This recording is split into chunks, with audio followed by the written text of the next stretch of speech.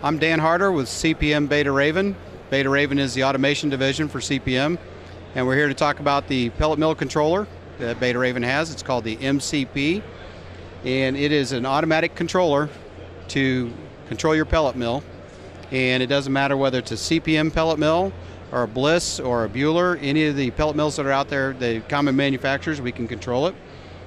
What this is designed for is to allow you to get the production capacity that you're looking for out of your pellet mill and protect your investment in your pellet mill and to give you the quality of the pellets.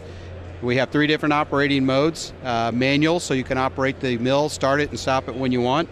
You can also do automatic, which will start everything up and it'll run automatic. You don't have to touch it. And we also have a service mode. And you can see we get a graphical display of the pellet mill and the different devices that are running. To start it in auto, well, we come up here. Right now I have it in manual mode, and I want to put it in auto. And then I press start, stop, and we'll begin the run. And you'll notice the pellet mill will start up. As the device starts, it will turn green. The pellet mill motor will not start until the oil pump has been running for 30 seconds. That is an interlock to protect your piece of equipment.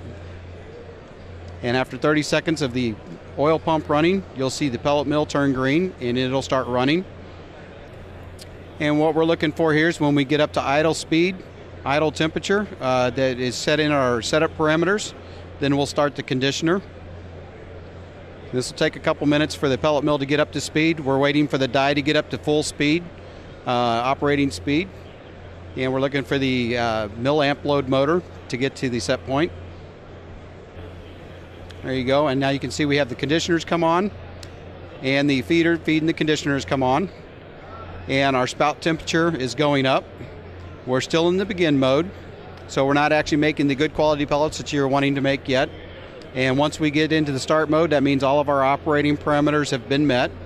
We're adding steam right now, and then we'll start tracking your production totals up here. How many tons per hour, and then the total tons you've made at that particular time. We're also adding a liquid, and you can see we got a flow rate, we got a ratio, a total that we're looking for based off of the recipe that we're running. And we're also controlling the cooler to cool the pellets. And we're monitoring the temperature of the pellets and the temperature of the outside air.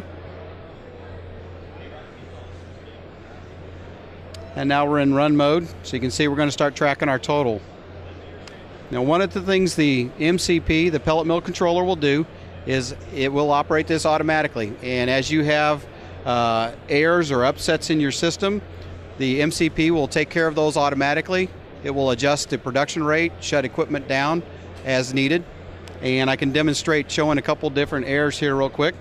I'm going to simulate if we had a roll slip. If we had too much product coming into the pellet mill to where it wasn't able to press the product through the mill. In a second here we'll see a simulation of a roll slip.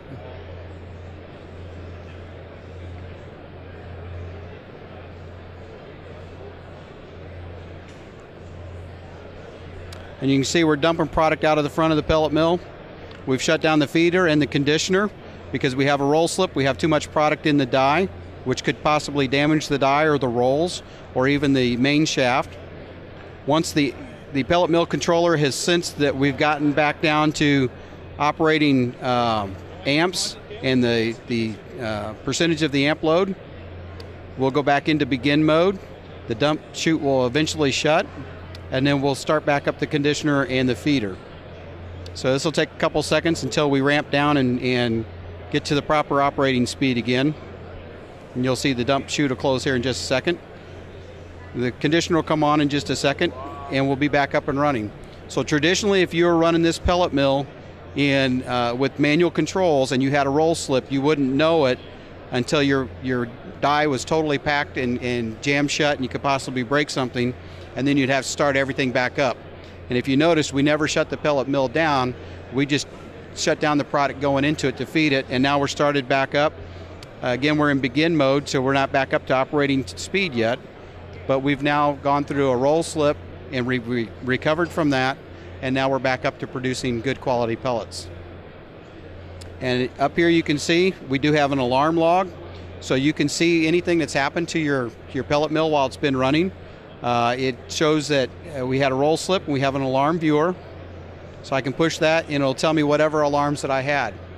Now the operator can clear these out so that his boss doesn't see his problems, but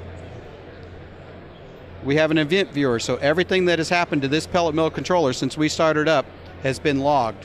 So you can see we had a pellet mill off alarm at this point in time. We had a cooler air, we had a system emergency stop.